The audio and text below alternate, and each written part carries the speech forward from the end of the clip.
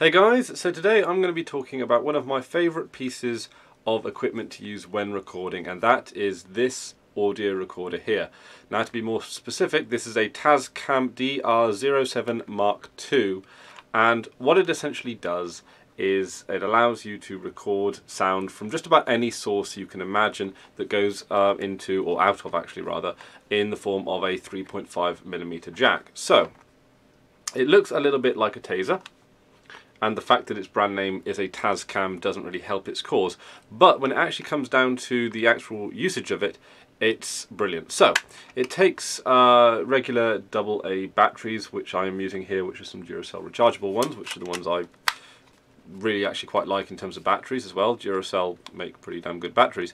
So yeah, the input is just this single 3.5 jack at the top here, and the output is this 3.5 jack here. It also records directly to its internal memory. Actually, when I say internal memory, I really mean an SD card which goes into the side here, a micro SD card, yeah. And the micro SD card that's currently in there is a 4 gig, but you can get them up to 32 gig now, if not higher than that. And micro SD cards are a wonder in and of themselves because they're so physically so small, but they can actually contain so much information. It's pretty mind-blowing, actually. I think the biggest micro SD card I've got is a 16 gigabyte rather, micro SD card. And I remember the days when you could buy like only 128 megabyte hard drives that go into your computer. So we have come so far when it comes to actual storing data. It's baffling. But anyway, the thing is, when it comes to recording videos, that everyone should always bear in mind is that sound is fundamentally more important than the visuals. It's counterintuitive to a lot of people who perhaps don't make videos, but once you get into the rhythm of making videos, you will soon notice that audio is by far the most important aspect of it. After all, you can make essentially a video that's audio only and just have a slide over the front, and that kind of works. Actually, that kind of works very well sometimes. But you can't have, or you can only have you're very narrowed if you only choose to use visual over sound. So yeah, by that definition alone, you can argue that sound is more important than video. And obviously it's determined by your artistic nature as to what weighting you're actually going to give visual and so forth. But anyway, back to the subject at hand. Yeah, audio recording is important, which is why this is probably one of the most expensive pieces of kit I own that isn't a camera. It cost me about £120, which in dollars is about $200, I think, if I can sort of pitch that correctly, and it was worth every penny. So what it essentially does is you've got two microphones up the top here, and they're very good microphones as they are. They work best. They're dynamic, and you can switch them from multi-dimensional to unidirectional. And so, which basically means you can point it at the thing that you're actually taking sound from and it will focus the microphones, or you can have multi-directional, which can take sound from just like atmospheric sound basically. You can also plug in lavalier mics, and if you don't know what lavalier mics are, they're basically those clip-on mics that go on your collar. You can also plug in just about any microphone that is a 3.5mm jack microphone, and this even supplies what's called phantom power. Phantom power, for those of you that don't know, is basically when your microphone's electricity supply comes from the thing that you plug it into, in which case it would be this. And it can actually supply a decent amount of phantom power as well. So you can use, pick a microphone at random that has a 3.5mm jack. It will work with this. It's also very, very good at getting clean audio, even out of the cheapest of mics, which is something that I'm constantly impressed by, even though I've had this for a decent amount of time now.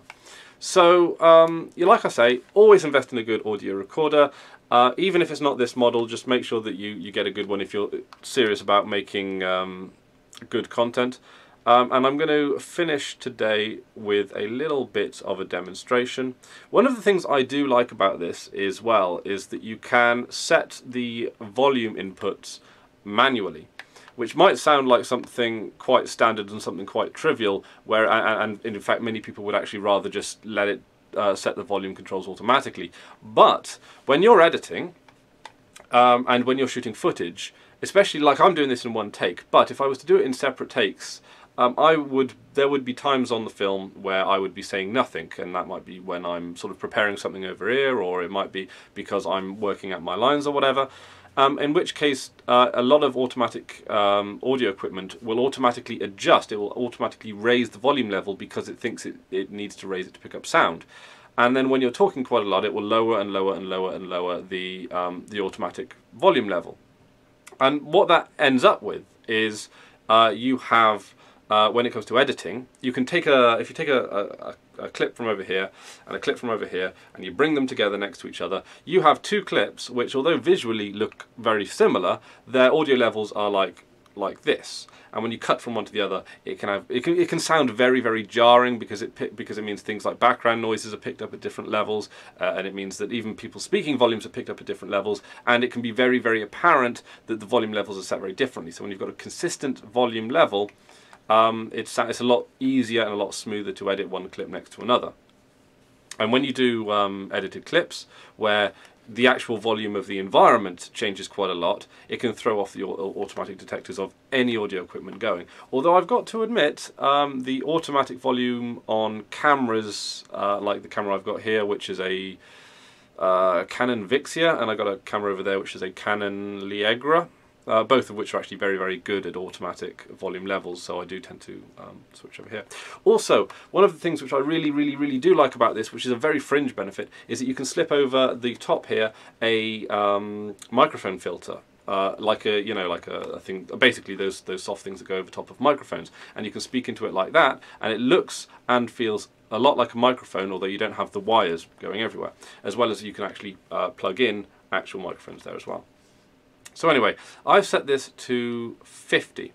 Also, one of the things you do have to remember when it comes to audio recorders in general is that it's always better to set the volume a little lower than you expect it to be rather than a little higher, because there's nothing that sounds worse than maxing out